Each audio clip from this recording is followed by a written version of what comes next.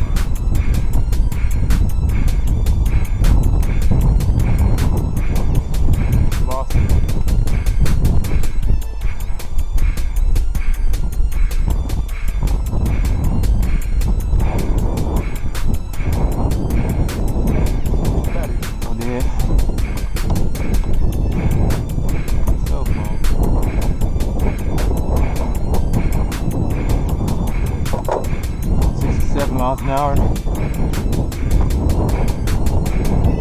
67 miles an hour, almost full throttle. It's pretty good.